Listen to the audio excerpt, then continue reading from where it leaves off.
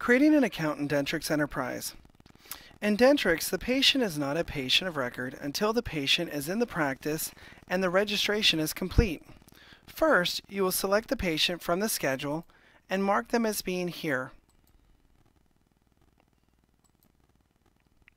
Now, select your patient and select the family file icon from the top menu bar.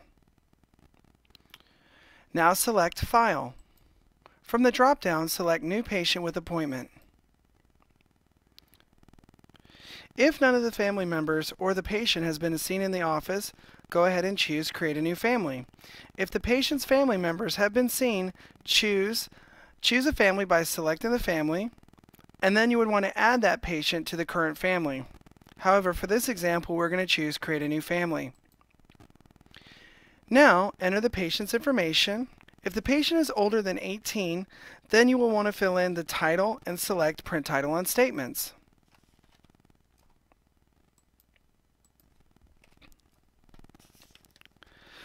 Now you want to update the patient's status, gender, and marital status fields. These three right here.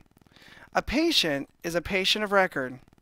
A non-patient is when you would like the patient to be used as a subscriber and not be seen in the practice. Inactive is when the patient elects that they will not return to the practice. And then archived is when a patient has passed away.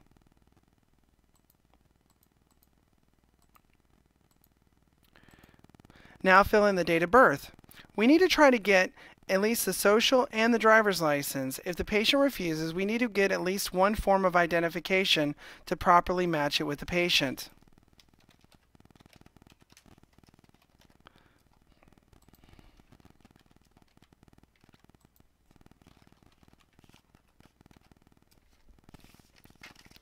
Update the address field.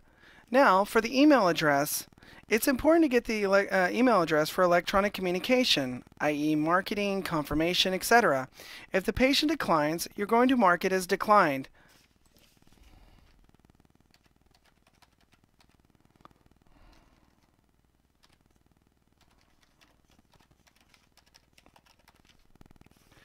Now, 9 times out of 10, the patient will give you their mobile phone number as their home phone number. If this is the case, then we will cut and paste the home phone number and place it in the mobile. You would fill out the fields accordingly to the paperwork.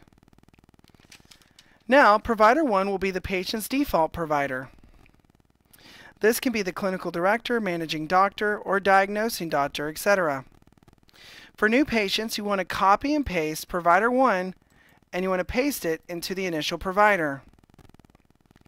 Provider number 2, this is designated for our hygienist. If the patient elects to have a preferred hygienist, then you can update this field. If not, leave this blank, unless you only have one hygienist on staff.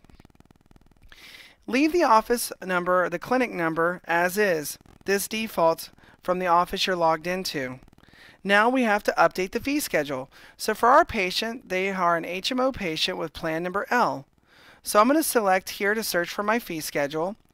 I have to choose where it says Show Clinic. Go ahead and choose All. Now, if it was a PPO, I would search by the office number. So I type in the office number 41, and then I bring up all the PPOs that are assigned to office number 41. These are all of our PPO fee schedules. But in this situation, we have an HMO patient, so I'm going to type in AET. You'll type in the first 3 letters of the carrier. Now, in the listing, you see that we have 2 different versions of the fee schedule, Aetna NJ, A, plan number 1, or plan number 2.